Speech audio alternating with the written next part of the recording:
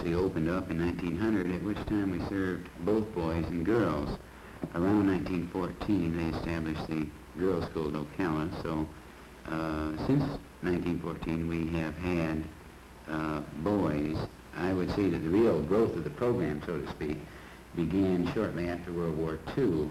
A big building program, a big personnel program, until we've grown to this point where we have over 100 buildings and nearly 200 people representing nearly every discipline and representing all of the behavioral sciences.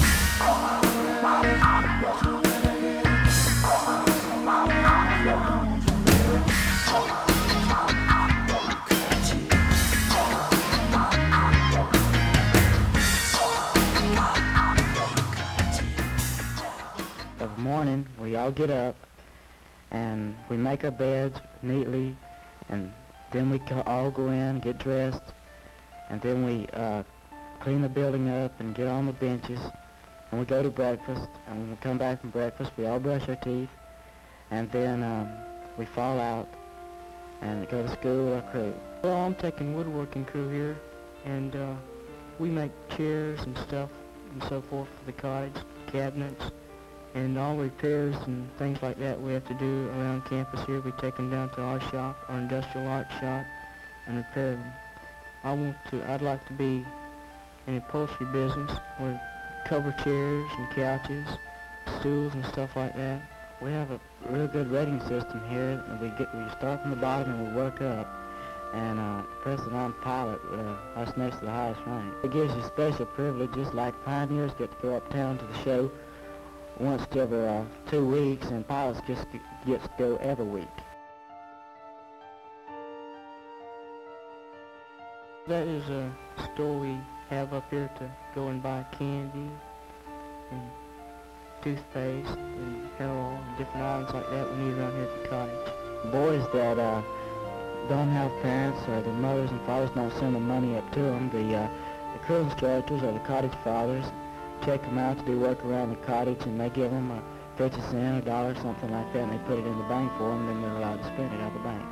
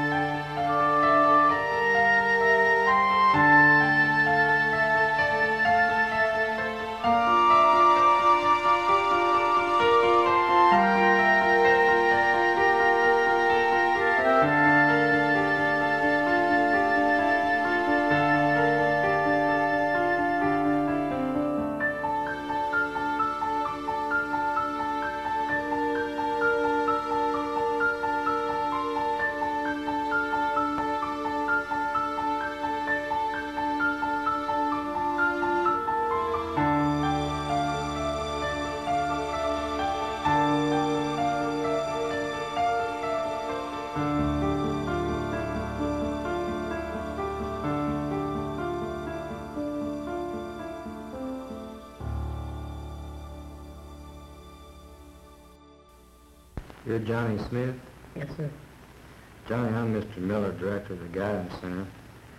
I'd like to talk with you for a few minutes this morning. I know you just came into the school, and I'm sure you have some feelings about coming up here.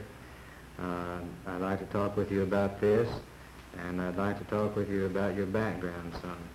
We keep records on each boy in the school here in the Guidance Center, and you may have some problems, some difficulties while you're here that you'll want to talk with one of the caseworkers about.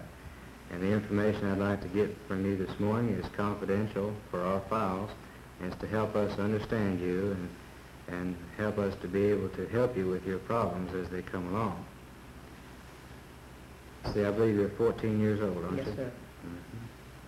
Mm-hmm. Let's start off with a little bit about your background as far as delinquency is concerned. What types of trouble have you gotten into? Well, me and my brother-in-law, we stole a car one time. He really stole the car, but I was with him when it happened. And I broke into a few stores, things like that. Breaking and entering and stealing cars? Yes, sir. Mm-hmm. And did you steal anything when you broke into the stores? Yes, sir. Some cameras and radios and things like that. Mm-hmm. Well, that's would be classified as petty larceny. Tell me this, Johnny. Why do you think that you do things like this? Well, for one instance, staying with other boys, I know it does these things. Do you think the other boys' influence on you had something to do with this? Yes, sir. I didn't really think it would happen to me, but it turned out it did. Had you been before the court several times? Yes, sir. 3 times, I'm pretty sure. Then you had some idea that you would have to come up here if you stayed in trouble. Yes, stayed sir. getting- I knew if I kept it up, it happened. Well, why do you think that it was that you kept on? Didn't you really think that they would send you up here? Yes, sir. In some ways, and some ways not. These boys, of course, by reason of the fact that they have been adjudicated delinquent, many of them have experienced profound difficulties in the community and carry this pattern of behavior over into the institution. Now, if this may be called a business, so to speak, we are in the business of working with youngsters with problems. As such, then, our staff, the people who work here, are highly skilled in working with youngsters. So, in terms of discipline, we feel that discipline first must come from within. Staff members talk with youngsters, and 90% of the problems are resolved through staff members correcting boys, pointing out the implications of their behavior. In terms of discipline per se, if a youngster really works at it and goes off on a toot, as we say, we have several alternatives. Normally we would deprive them of privileges, going to canteen, swimming privileges, and what have you. If he still misbehaves, we have some other alternatives. We do have 10 detention rooms, which are not jail cells. We have those that we may employ, or in some instances, we are authorized by the Board of Commissioners to spank youngsters, although it's not too frequent.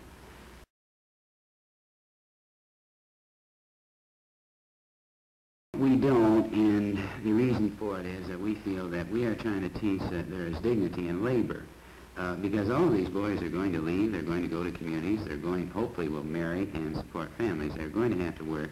And if we're going to teach that all of us must work and that there is dignity in labor, I don't think we're going to accomplish this by using work as a punishment or disciplinary measure.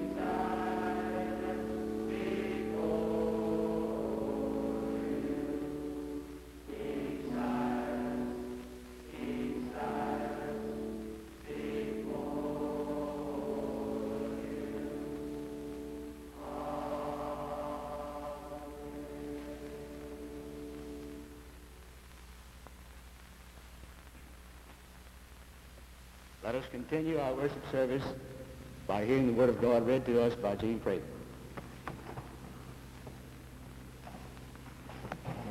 Make a joyful noise to the Lord, all the lands. Serve the Lord with gladness. Come into his presence with singing. Know that the Lord is God. It is he that made us, and we are his. We are the people and the sheep of his pasture. Enter his gates with thanksgiving, and his courts with praise. Give thanks to him, bless his name.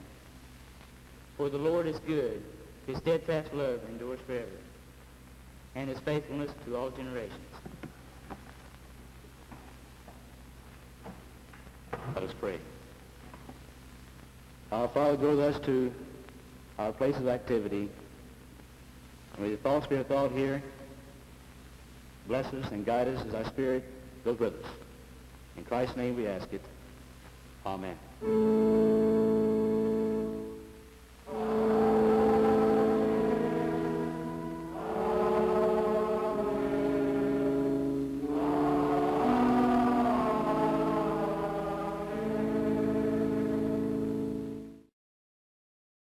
It's an extreme pleasure to have this opportunity to talk to citizens of Florida about their training schools, particularly after they have had this opportunity to see something of the reality of the training for these youngsters that we are trying to provide in our schools.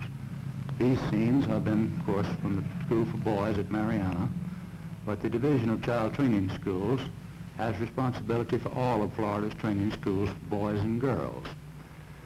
We hope that you have been pleased with what you have seen, but I would prefer to take these few moments to point out to you some of the things which we need to make our programs even more effective. A legislature is coming up, and of course it is from the legislature that we receive the tools with which we are able to do an effective job. I consider the problems we face in the division in providing the kind of service that the juvenile courts of the state need to be threefold. Primarily, though, they might be classed as the same in most Florida's programs dealing with people. They are based on the so-called population explosion or the tremendous population growth, and therefore deal with the quantity of services available and we think the quality of services available. As of the current date, we have over 300 youngsters in Florida who have been duly committed to training schools by the juvenile courts, but are now awaiting admission to the schools and having to be held either in detention homes if such are available, or most too often in jails. This is because we do not have vacant beds in the 4 schools in Florida. In order to try to correct this situation, we have recommended to the legislature that an aftercare program be implemented. Fortunately, this aftercare program was passed by the legislature in 1963, but due to the tight money situation, funds were not available with which to implement it. This, we hope, will be accomplished. We have estimated that with a good statewide uniform system of aftercare, which incidentally is in effect in all states with the exception of possibly 4 in the nation, that we can serve 20% more children than we are able, with our same facilities, than we are able to serve now. We feel that this is a matter that the public should be concerned about. There are other needs for the future in the way of an additional training school for boys, which we will go into with the legislature, but for our immediate relief, we feel that the aftercare program is of utmost importance.